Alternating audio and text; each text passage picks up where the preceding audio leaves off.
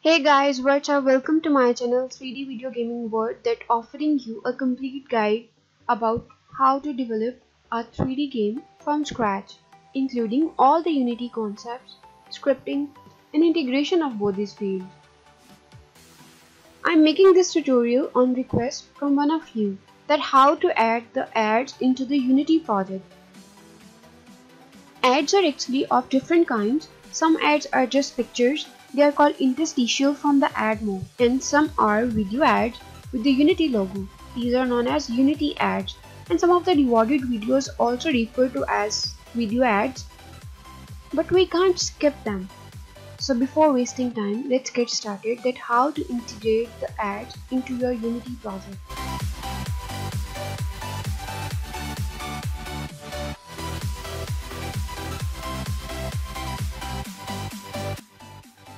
Open your Unity project. Now before selecting the project, you need to sign in with your Unity account or any of your professional account from which you are going to upload your game. And open your project. Now step number 2 is open the asset store. Click on Windows and go to Asset Store.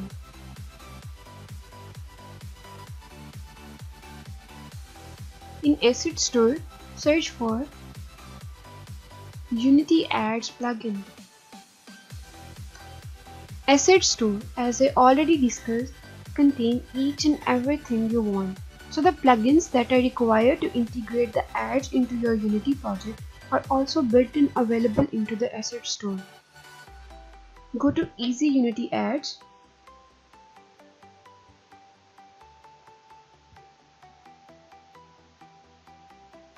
If you never downloaded it before, then there will be a download button. Click onto the download button and download this plugin. As I already downloaded, so the import button is here. Click onto the import button to import the plugins into your project. Click on import.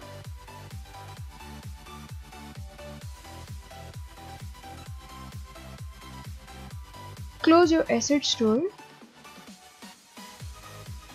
Now this next step is to enable the test mode. If you did not on your test mode, then there will be a chances of account suspend because of some multiple clicks. So make sure to on the test mode while checking your ads. Click on Windows and go to Services. Into the Services tabs, you need to create an organization. I selected NCAA and click on Create. To enable the test mode, go to this Ads tab, click on Off button to on it. Enable the monetization.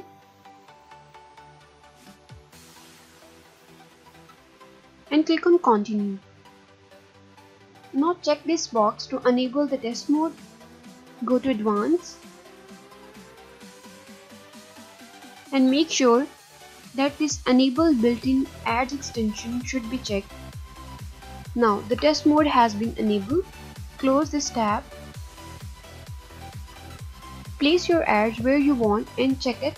Is it work or not?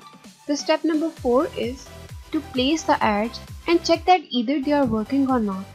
Now to place the ad into your project, first of all, right click in Hierarchy, create an empty object, name it as Ads Manager. Now create your own scripts to place the ads.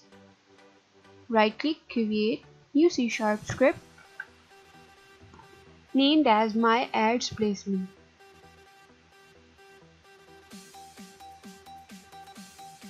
Double click on the script. Zoom in the script by holding the Control key and scroll the mouse button. Remove this update method and start method 2. Now Unity has a namespace advertisement that contains all the definitions of advertisement functions. So let's include the advertisement namespace by using Unity Engine .advertisements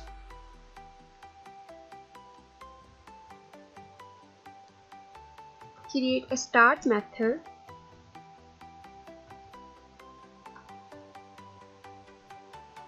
Before testing the ad, you need to initialize it, and we will done it into the start function.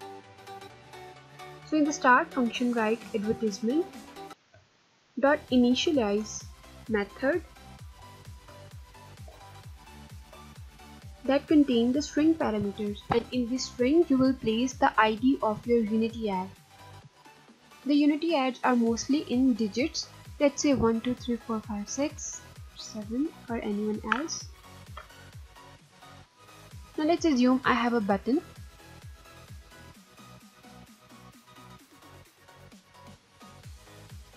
Double click on the button. There you go.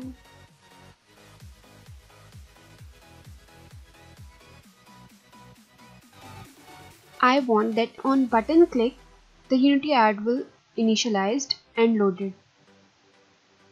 How I will do that? Public void my Unity ad, and wherever you want to call the Unity ad, you have to write advertisement.show.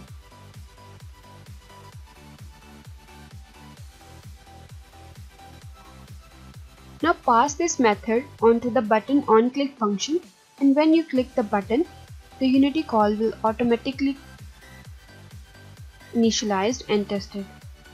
First of all, you have to add the my ad placement script on any of the game objects. So let's say this is an empty object ads manager, and place the my ads placement into the ads manager.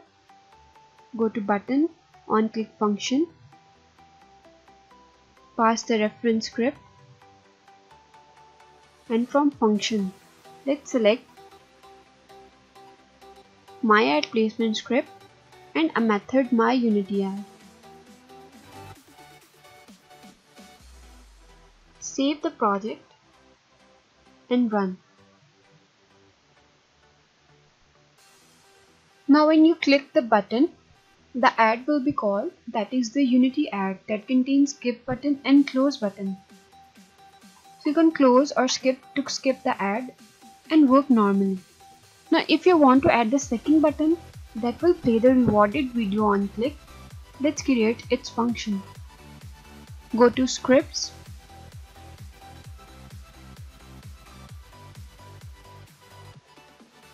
make sure to disable the play mode. Now let's create another method of public void my rewarded video.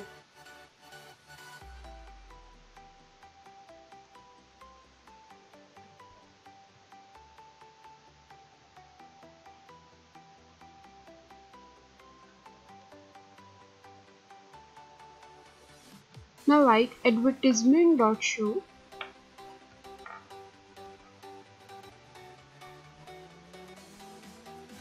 and in this double quote pass the ID of your rewarded video. In case of mine, it is rewarded video.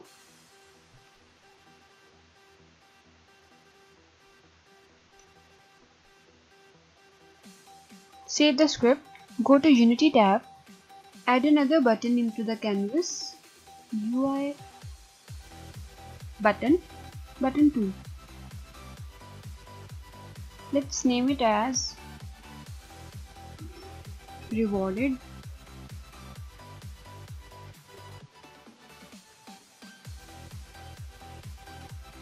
Similarly, on the onClick function, pass the ads manager reference, and from my ad placement select my rewarded video. Save your project and play to check. Once you click this button, a Unity ad will play containing skip and close button. When you click on this rewarded button, a video will be played without any skip button. You have to watch the complete video till the end. That is actually the main difference between Unity ad and the rewarded video ad. Let's check it out. Click onto the button. The Unity ad is shown containing skip and close button. Let's skip it. And when you click onto the rewarded video button, video will be shown without any skip button. Close this video, and in this way our rewarded video and Unity ad video is working quite properly. I hope this tutorial helped you to learn that how to place the Unity ads or rewarded video ads into your project using your Google Play Store while using testing mode on. Close the play mode. Let's revise and wrap the steps that we have used during this process. Number 1. Create your project. Number 2. Log in with your ID. That may be a Google Play ID or your Unity ID. Number 3. Go to the services and on the test mode. Number 4. Place the ads using advertisement namespace wherever you want. Thank you for watching today's video. If you like this video, don't forget to subscribe, hit the thumbs up and turn the notifications on. Till next time, Allah Hafiz.